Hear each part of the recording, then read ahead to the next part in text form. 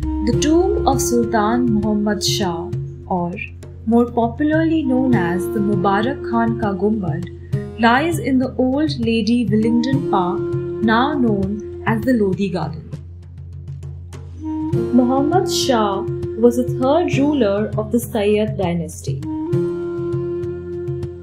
The tomb, made of lime and stone, follows an octagonal pattern with a central octagonal chamber.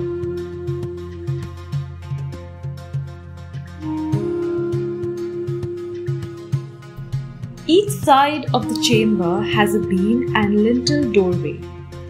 The main entrance to the tomb is on the south.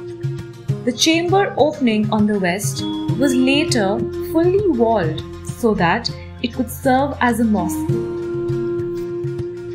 It is surrounded by verandas, and each side is pierced by 3 arched openings with a running chhajja above them.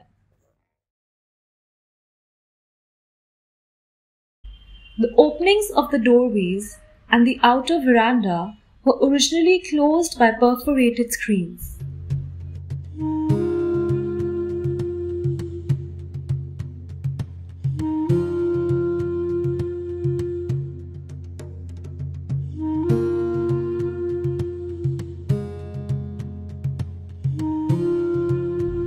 On the roof over the center of each side is a chhatri.